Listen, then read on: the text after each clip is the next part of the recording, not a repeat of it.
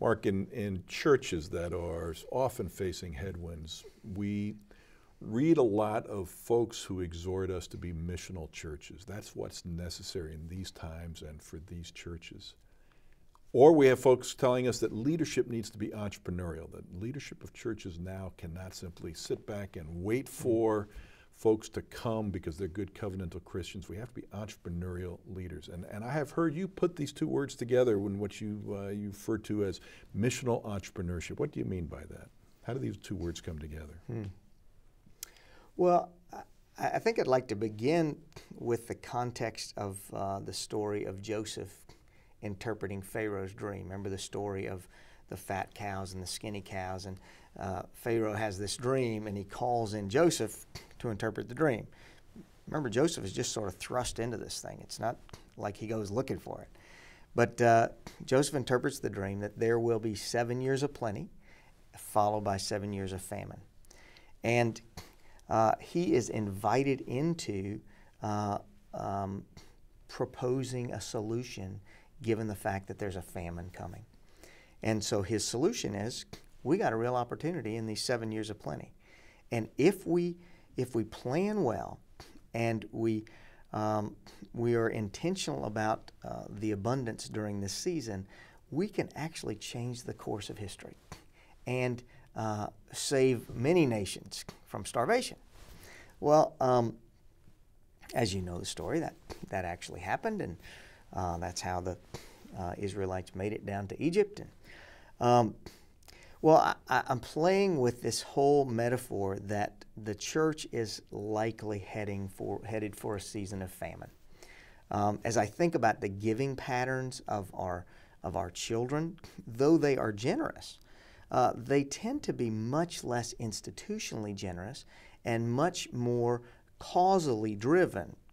So they will give, and perhaps give as high a percentage as the generations before, but they will not give as easily to an operations budget in a church, the kinds of things that fund youth ministry. They will tend to give to things that they're passionate about. And so as we think about the next chapter of the church, what is the possibility that we are now in a season of plenty and that we are heading into a season of famine? And I'd just like to say that if I'm wrong, I'd be happy for the church to have too much money. But let's just play with the possibility that that's where we're heading.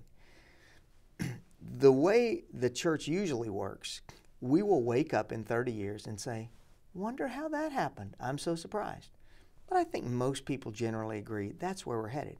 If we know that's where we're headed, I'm just raising the question, are there ways that we could rethink the economics of ministry before it becomes a crisis? I've got a few ideas around that. One is, I love the idea of creating a fund driven by people in youth ministry who say, I could give $1 a week for the rest of my life to this fund. You got 300,000 or so youth ministers in the world. Let's say 100,000 of those every year gives $50. Well, pretty soon we grow a fund in the tens of millions that is able to resource ministry because somebody's thinking ahead. We also like the idea of youth pastors early in their career.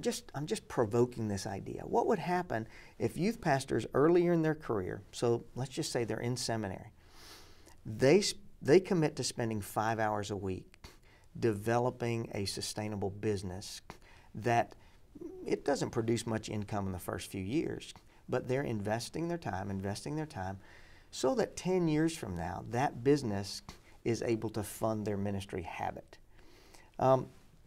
We're working, we've called this little thing the Joseph Project, and our hope is to help youth pastors do that, those that want to try to do that.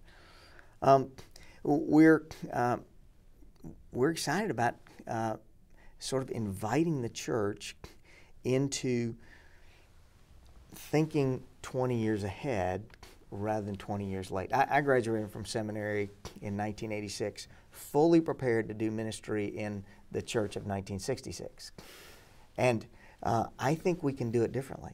And but I think it will take a recalibration of the way we think about the education of youth pastors. Is it possible that we're getting better and better at training youth pastors for positions that won't exist 20 or 30 years from now? That we've got these master's programs, we got these even doctoral programs in youth ministry, lots of now undergrad programs in youth ministry. What if those positions are going away in terms of the full-time benefited youth ministry position? In fact, Group Magazine does a survey of salaries of youth ministers. They've been doing this 20 or 30 years. And all through the recession, the 2008 to 2011 or so, the salaries of youth pastors were creeping up. Even through the recession, they were getting higher and higher. The past results, the salary numbers are lower than any time in the last 12 or 15 years. And the number of part-time youth workers is more than tripled. And we're just seeing this trend. It's just a tip of the iceberg, but I think we can get ahead of that. And if we can, we could actually change the course of the church's history.